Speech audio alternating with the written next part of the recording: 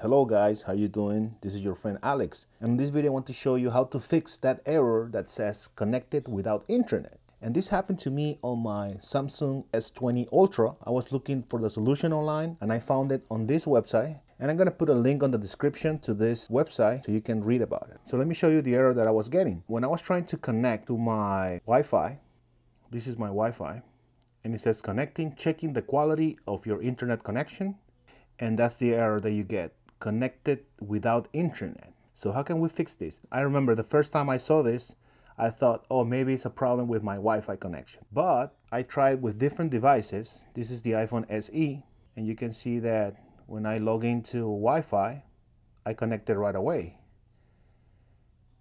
And I have a internet connection without any problem. The same thing happens on my Galaxy Note 5.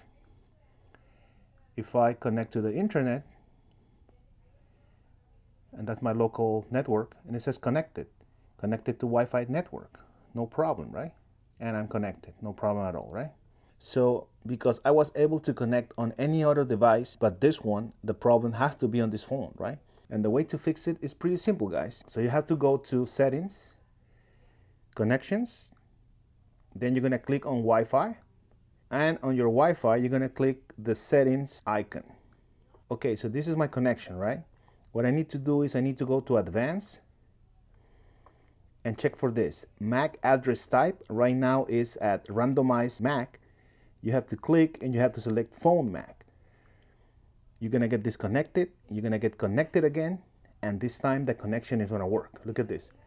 Checking the quality of your internet connection, and it says connected without internet, and now it's connected. So it took a while, but it actually fixed it, connected. Just to show you that the Wi-Fi is working, I'm gonna go to connections, data usage, and you can see that mobile data is disabled, okay?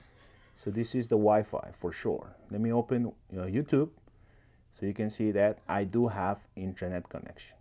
All right, guys, so that's pretty much it. So this is the solution that worked for me. I'm also gonna share this website so you can read more about it, but basically that's the solution of the problem connected without internet.